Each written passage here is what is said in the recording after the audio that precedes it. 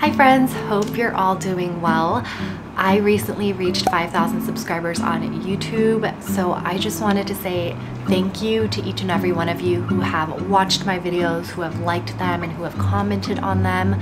5,000 is definitely a big deal, and I couldn't do it without all of your support, and your support is what keeps me going. I hope that my videos have helped each and every one of you in some way, whether that's giving you ideas on what to do in New York City, or giving you ideas on travel planning, or just destination ideas, or even just giving you a sense of relief for that brief moment that you're watching my videos. Traveling is obviously my biggest passion in life, and my biggest goal on YouTube is to show people that you can still travel even if you work a full-time job, just like me. I'm definitely not ready to forgo security in exchange for setting out and traveling the world just yet. And I know that most people aren't either, but the world is so big and beautiful, and there are so many things that we can learn from different cultures. I love exploring, and I love going on trips and sharing my experiences with you guys. So thank you all from the bottom of my heart for just being there and supporting me and watching my videos. So to celebrate my 5,000 subscribers on YouTube, I thought that it'd be a fun idea to share 5 random facts about myself. I feel like I don't share too much about myself personally on my channel, or maybe I do to some people. I don't know, I tend to be an oversharer, but I am working on setting my boundaries in life. So some random facts about me. Number 1, I am fluent in Mandarin, and I can also read and write it. So I speak Mandarin to both of my parents. They are immigrants from Taiwan, and I pretty much have adopted the language since I was young. I would say it's as much as my mother language as English is to me. So I spoke it growing up. I still speak it to this day. I grew up a lot in Taiwan, going there during the summers. So speaking to all my relatives, I also had to speak in Mandarin in order to communicate. I also went to Chinese school very briefly when I was young and absolutely hated it. I'm sure, like most of you ABCs out there, Sunday Chinese school was never the most ideal way to spend your weekend. So I did that, and then in high school I also took Chinese for 3 years. That kind of strengthened my reading and writing, and I just always kind of had a knack for it. Even till this day, I text my mom in Chinese, and I can write most words, but I feel like I need to practice more if I want to get better. So I would be able to write most words, and I can definitely read Chinese, both simplified and traditional. I had to learn simplified Chinese when I was studying abroad in Shanghai, and I picked that up pretty quickly within a few weeks because it is similar to traditional Chinese. I have thought about possibly doing a Mandarin speaking video on my channel, so if you guys would like to see that, let me know. That would kind of be fun. Okay, random fact number 2, I am obsessed with fruit and all kinds of fruit. Like, I call myself the fruit queen. There is not a single fruit that I don't like. You can name every single one, and yes, I love durian. I love jackfruit. I love any kind of fruit. It's kind of like something that I think my mom instilled in me, also growing up in Asia a lot, being there and just eating the fruit there. A lot of it's like really juicy, sweet, tropical fruit. My mom would we would used to eat fruit basically as dessert. So even till this day, whenever I travel to different countries, I always need to go to like some kind of a fruit stand or even like a grocery store just to pick up some fruit. Because to me, I kind of just need that. Like, that for me cures my sweet tooth more than any dessert could. It's kind of just like a way to end my meal, and it's very refreshing to me. My favorite fruits, by the way, are watermelon, mango, lychee, cherries. I love durian, dragon fruit, like pineapple. I could go on and on. Wax apple. I just love all kinds of fruit, and fruit is really good for you, so eat more fruit.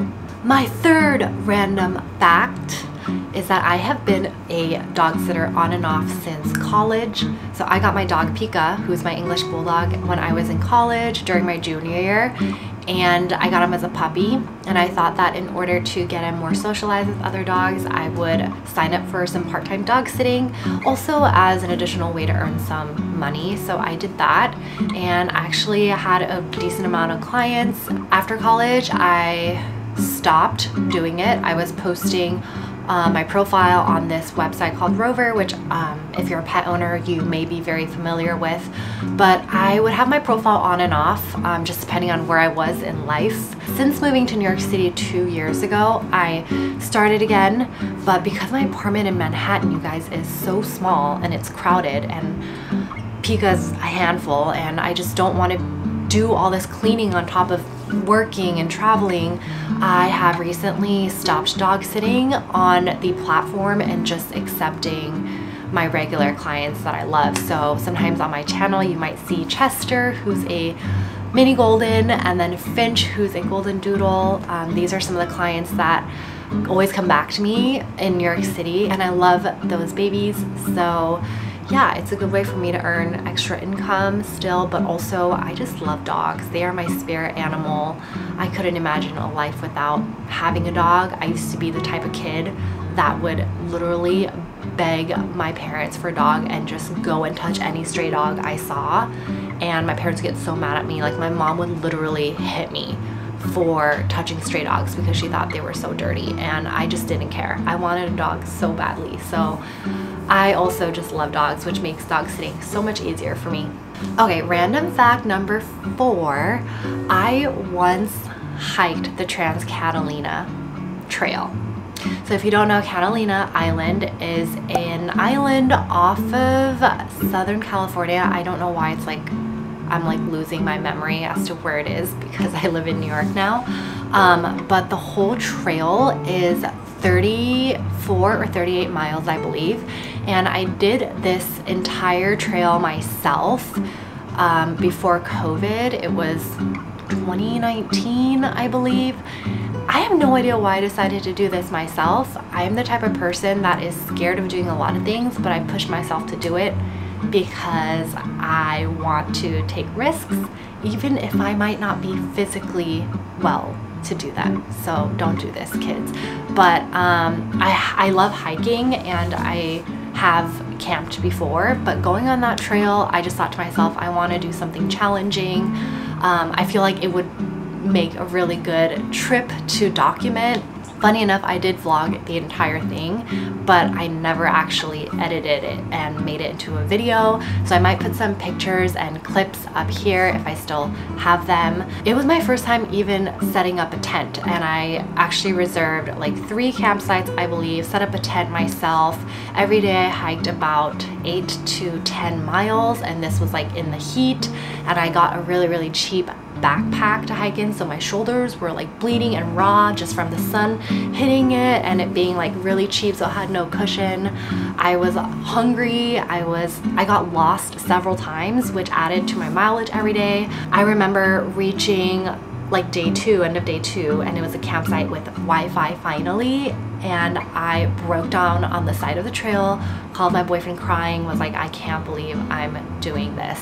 But I did it, all 38 miles. There was actually a section that I believe I took the shortcut for that was a little bit more flat because the trail is pretty hilly, and it was definitely not easy. I would say definitely for the intermediate hiker. I believe that with every challenge and possibly failure in this case, there are some lessons learned, and my lessons are to never buy cheap backpacking gear, to go hiking with someone so that I don't get lost, preferably someone with more geographical instinct than me, because I have none, and just to honestly still keep pushing myself, because there are other things that I've done in life that I had to kind of go out of my comfort zone to do, such as scuba diving, and I'm so grateful for all of these experiences that I've gone through. But yeah, probably not going to do that again. If you do have any questions about that hike though, let me know, leave it in the comments. And random fact number 5 is I am still scared of plane turbulence, even though I fly so much. Might be kind of hard to believe, but I am still nervous. I still get nervous. My palms still get sweaty. I still have to grip onto my boyfriend's arm every time there is plane turbulence, because my thoughts just go wild about all these things that could potentially happen with the plane, with us, just what if we get stranded, just all of these things. And it's honestly, I would say one of my worst fears is for something to happen to my life on a plane, just because it feels like you're not in control when you're on a plane. Your destiny is in the hands of the pilot, and it just sounds like a very scary thing.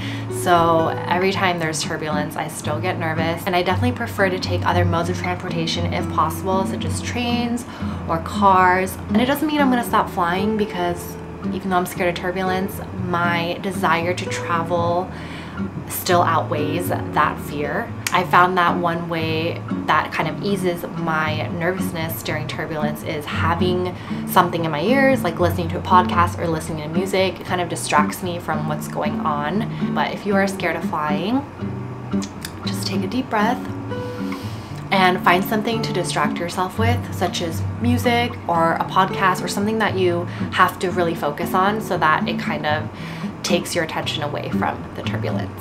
And that's it. Those are the 5 random facts about me. Thank you again all so much for your support. It means so much to me, and I can't wait to keep making videos for you guys. I have a few trips coming up as usual. I'm always planning trips, and I will document all of those for you guys. If you have any video ideas for me, leave them down in the comments below, and I am happy to film them. I hope you all have a great day. Thank you so much for watching, and I'll see you all in my next video. Bye!